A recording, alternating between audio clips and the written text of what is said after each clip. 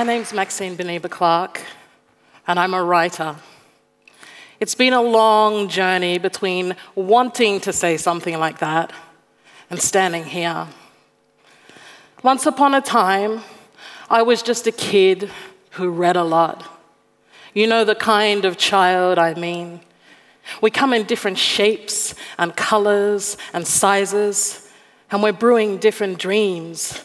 But I was a kid who read in libraries. Look anywhere and you'll find me. Softened by life's bruises, seen or unseen. Half-chewed sandwiches would hit the back of our heads at break time, and cruel, clever nicknames would well our eyes with tears. The kids who read in libraries. We were picked last for tunnel ball, booted from the football fields, and even now, some 30 years on, our psyches and our hearts still keen under the weight of childhood scars, salted by grown-ups who could never understand why we couldn't just toughen up. We longed for other worlds, and there in the library they were, brand new lives, just there for the living, and live them we did. One by one we slayed the giants and defied the witch. We climbed out tower windows or grew dreadlocks long enough to rope down to our princess or prince, who was always, of course, just waiting for us to butterfly somewhere in the darkened wings.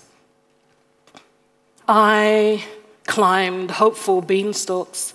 I stole gold-laying hens. I was brave enough to eat the porridge I knew belonged to bears. I became the 8th member of Anne M. Martin's Babysitters Club.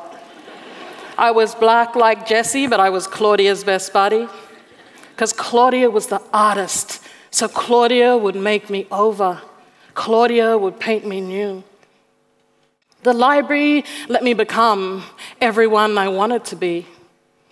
But eventually I started to realize I wanted to be me. Because in all of those stories, on all of those pages, I never saw anything like my story breathe. The Australian-born child of black migrants living on another's black colonized country, just trying to find a way to be.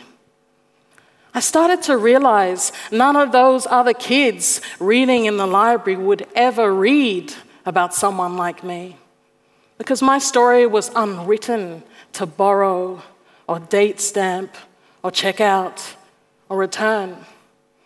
So slowly the kid who read in the library became the kid sitting in the library, desperate to be read. Time marched on as it can, and it was all about the Western canon by grade 10.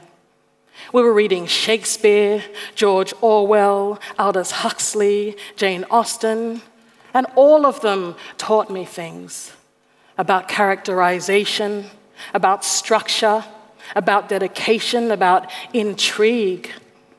But what reading only this canon taught me was that real writers, they weren't people like me. They didn't look like me. They didn't talk like me. They didn't sound like me. They didn't live like me. And besides, even if I wrote my story down, who would really want to know? We had a handful of powerful black books at home, but they were all written by people who lived way across the ocean. We lived in Australia, and at that time, Australia seemed like a very long way from anything. This wasn't the internet age. You couldn't just Google up your history, African Australian writer, and there would be your destiny. But I read a book by an artist called Melina Marchetta called Looking for Alibrandi. The book was about an Italian-Australian girl. Her family was nothing like mine, and she was nothing like me. Second, I stumbled on a book by Sally Morgan called My Place. This book was about an Aboriginal Australian family. It was about race and history and unbelonging. Her family was nothing like mine. Her story was nothing like mine, and she was nothing like me. But together, these two authors made me believe that one day I could be what I couldn't see. This story is for all the kids who read in libraries, for all the kids like me, because what did fairy tales teach us? If not, that we need to believe. After school, I enrolled in a creative writing degree. Mine was the only black face in the faculty. In first year, we read Gertrude Stein, Andre Breton, William Faulkner, and Harper Lee, and once more, I found my salvation in the library. On these shelves, there were black writers with names I'd never heard before. Maya Angelou, Alice Walker, Nikki Giovanni, and Jean Binta Breeze. These fierce black women, they wore words like crowns. They tapped out rhythms that made me understand what it was to breathe. And once more I thought, maybe one day this could be me. We all know the story.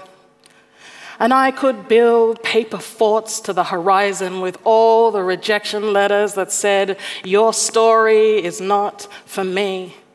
But where there's a will, there's a way. And when the path is not clear, you start to search for something that will approximate as pavers. For me, that was the microphone. For me, that was the stage. In cafes, in libraries, all over Australia, this tiny revolution was brewing. Decades after it had swept the rest of the world by storm, slam poetry had arrived in Australia. Wordsmiths would gather on the weekend to stand and testify, and I took to spoken word like flying. It was speaker's corner easy. Anyone could come. You'd grab the microphone for 3 minutes and you'd let rip poetry. When the audience liked something, they would click their fingers, they'd murmur, and they'd stamp their feet. It was this extraordinary act of literary democracy. We had circumvented the gatekeepers and gone straight to the people, and well, what if the people liked you? For 5 years, I lived this kind of poetry, around life, around love, around work, around other things. But the thing about dreams is the closer you come to one, the more you want it. And I did.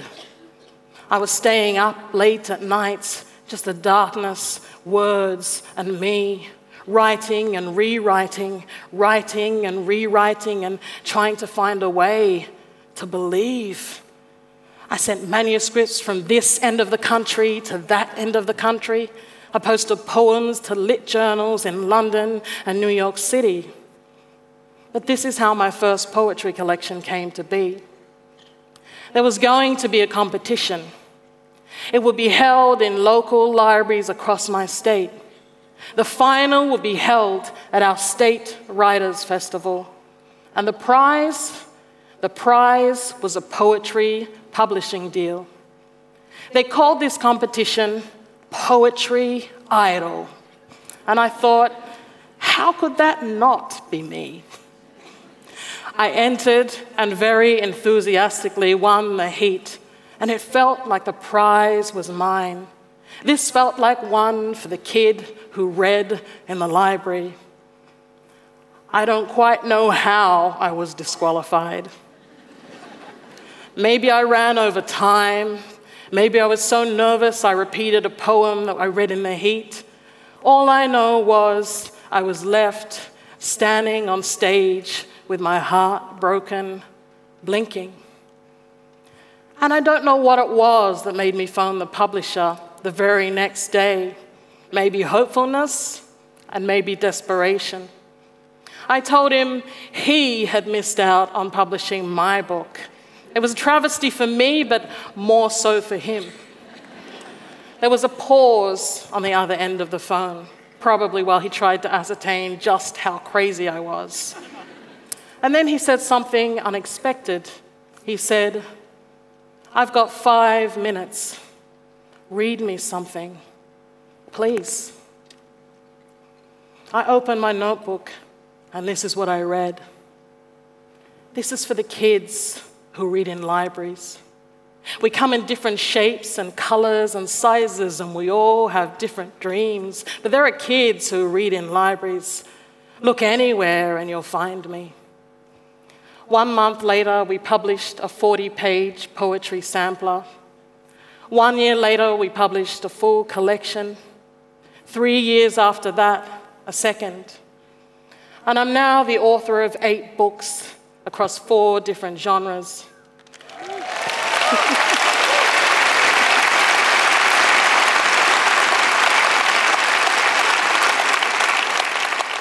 My work is taught on the school syllabus in my home state, and I make a living as the poet laureate for a national newspaper. This story is for all the kids who read in libraries, for all the kids like me. And this story is for all the people who take a chance and say, "I have 5 minutes. Read me something, please."